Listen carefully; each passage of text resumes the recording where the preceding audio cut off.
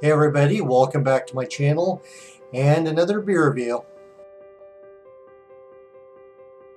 Pinkus Müller brewery out of Münster, Germany.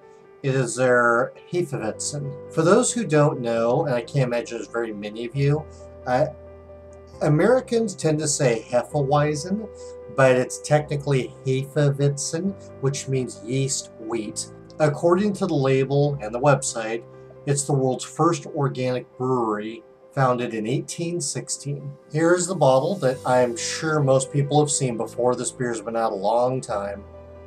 A couple of guys over a mash tun or something or another. The back of the bottle says made from wheat and barley for a smooth body and inviting clean flavor. Appetizing and refreshing. That's pretty much it. The yellow section, that's what I read. There's really not much there. This beer is available all year round. It was under $4. They're all a combination of generally Pilsner malt and wheat. Now the percentages vary, 50-50 or 70-30 or 60-40. Those give flavors of cracker, bread, grain, biscuit, dough. Wheat will give sometimes a wheat flavor, naturally, and some sweetness. Another malt that's sometimes used in Hefe Weizen, Munich, to give it a little bit of maltiness, and occasionally they'll use something else like a Carapils. Hops are almost always a noble hop, which could be like a Hallertauer, a Tettnanger, a Spalt, a Saaz, something like that. The hops give flavors of earthy, maybe herbal. Some people get fruity, floral. These are all ales. I've never seen a Hefe Weizen that's a lager. Hefe Weizens are known for their simplicity and banana clove aroma and flavor, which comes from the yeast. Body style for this should be probably medium, 5.1% alcohol. I don't know the IBUs. My guess would be under 30, maybe even under 20. Color is typically golden. It could be a little bit deeper than that. Almost always cloudy. Banana flavor, maybe a little bit of clove, which is the most common trait. That is from the yeast. Sweet, maybe some malty. Some people get the hop characteristics, like the earthy, herbal, floral. Intensity of the banana flavor from the yeast really depends on the temperature they ferment at. I've had some that are so light you can barely tell it's there, and I've had others that are so overpowering. It's like drinking a banana.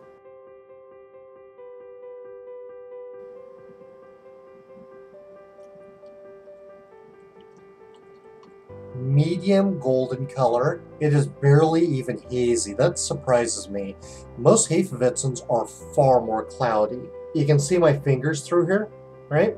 They're not crystal clear, but most Hefe Weizens, you wouldn't even be able to see my fingers. Head is paper thin. In fact, it's disappeared by now. There's no sediment that you can see in here, nothing floating. You can see the bubbles there. It's lightly carbonated. I was expecting a little bit more than that. Tiny bit of sweetness. After drawing it in multiple times, I'm now getting the slightest vague hint of banana. I don't get any earthy or herbal, floral, fruity.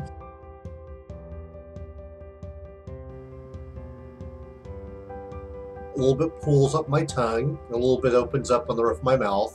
It's divided equally. There is a little bit of citrus in there and some banana, just teases of it. It's incredibly faint. This is probably one of the most faint banana clove Hefe Weizens I've ever had. This is light body.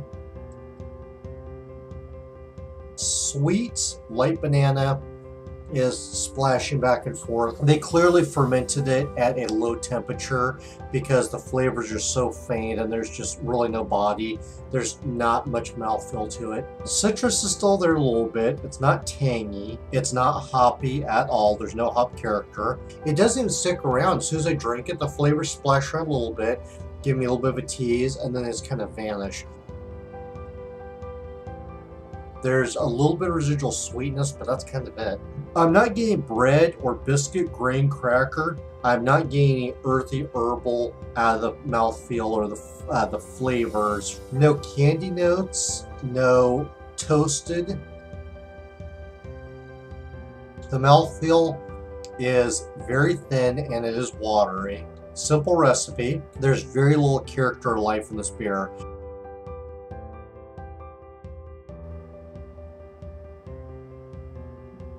The flavors are going to pool up on my tongue.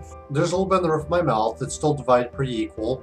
I'm still getting that soft, faint, teasing banana sweetness splashing back and forth on my tongue. A little bit of citrus and tanginess in there. It tastes a little closer to medium body.